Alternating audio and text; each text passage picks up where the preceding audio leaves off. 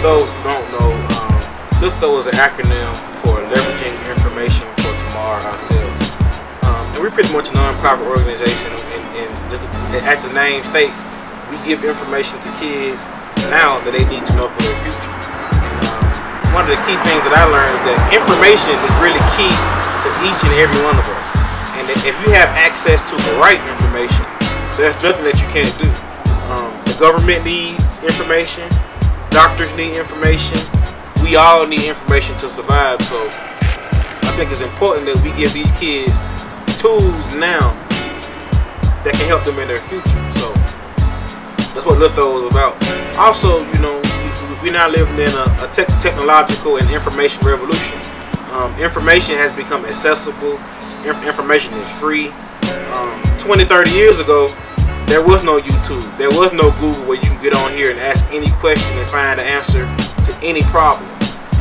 If you want to learn how to be a photographer, you can get on YouTube right now and learn how to be a photographer. 20 years ago, that wasn't possible.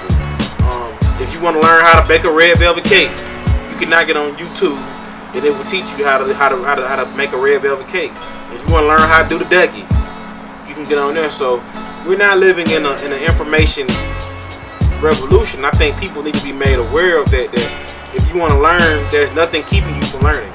Okay, so lift up. So when it comes to marketing and advertising, one of my biggest influences actually is Adidas and Apple. First starting with Adidas. Adidas has long been a company that's kind of immersed themselves in urban culture. I think they were the first big brand, even before Nike, to kind of acknowledge urban culture. The ad campaign they did with Run DMC back in the 80s, some of those things made Adidas more than a shoe company, but they was actually a communicator of culture.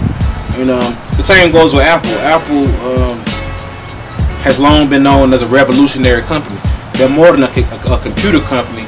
They're more of a revolutionary computer company, and their devices are just a gift of that, a product or an example of that revolutionary. So that's why people buy those products, because they identify with the culture behind it. And how we try to incorporate those marketing strategies into LIFTO is a lot of our ad messages, our ad campaign, they say nothing about LIFTO as a whole. It says nothing about our product, what we do.